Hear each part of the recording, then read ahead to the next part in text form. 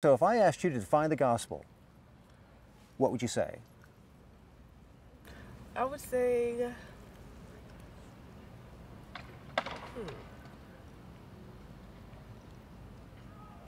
well, whenever they say the gospel, they say teach people the gospel. So I would say the gospel is the way that you should live.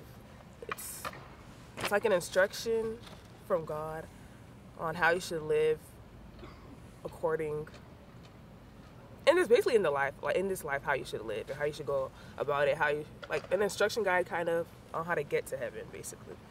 Okay, Janello, when I asked the question, surprisingly enough, many of the people respond just the way that you did when I asked them to define the gospel. But what if I was to say to you, that's not the gospel? Would you want to know what the true gospel is? Yeah. Okay, so Paul in 1 Corinthians 15, he said, this is the gospel that I preached to you unless you believed in vain. He says, this is the gospel that you're saved by. And he specifically defined what the gospel is. And I want to give you this. Christ sacrifices in accordance with the scriptures, that he was buried, that he was raised on the third day in accordance with the scriptures. So the gospel is Christ's death and his resurrection. That's a lot different than the way you defined it. Yeah. Because you defined it as me-centered. You defined the gospel as all about you. The gospel is the way that you should live. It's like an instruction from God on how you should live, on how to get to heaven, basically. But the gospel's not about you. It's about Christ. When Christ died on the cross and rose from the dead 2,000 years ago, you weren't even born. Yeah.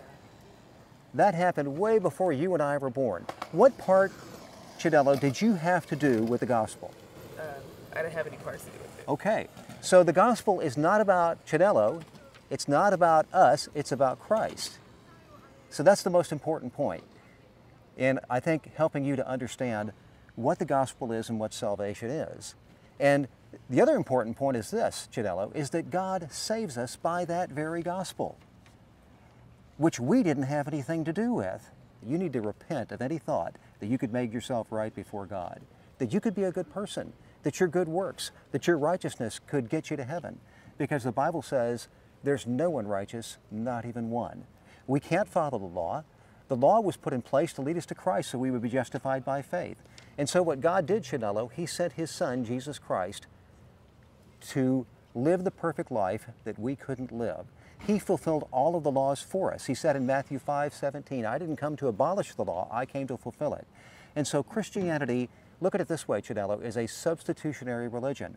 God sent His Son as a substitute for you and me. And that's what 2 Corinthians 5:21 says. God made Jesus, who had no sin, to be sin for us so that through Him we might take on the righteousness of God. You ready to repent?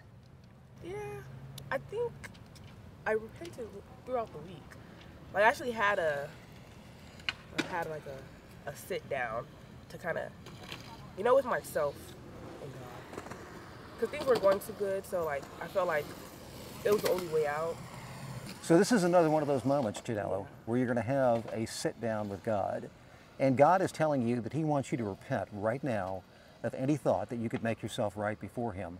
If we're not trusting in ourselves, but trusting in the gospel which has already been done by Christ, then we can know that we have eternal life. And that's what the Bible says. Jesus said in John 5:24, whoever hears my word and believes Him who sent me has eternal life. You will not be condemned. You've crossed over from death to life. And notice that in 1 John 5:12, Janello, John wrote, he who has the Son has life. He who does not have the Son does not have life.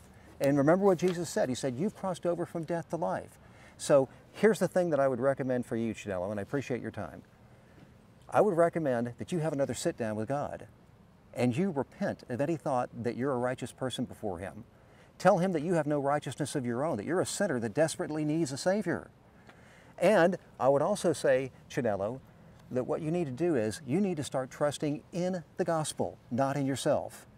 And here's the great news, Chanello. If you do that, if you trust in the gospel and not in yourself, then you can proclaim the promises in the Bible, like 1 John 5:13 that says, I write these things in this book for those of you who believe in the name of the Son of God so that you can know that you have eternal life. What do you think about everything I've said, Janello? think it's all very promising. I definitely understand what you're saying. I understand better now that the gospel is not about me. It shouldn't be something that's self-centered. So I definitely understand what the gospel is now. Have another sit down with God and talk to him about that. And we appreciate your time, Chidello.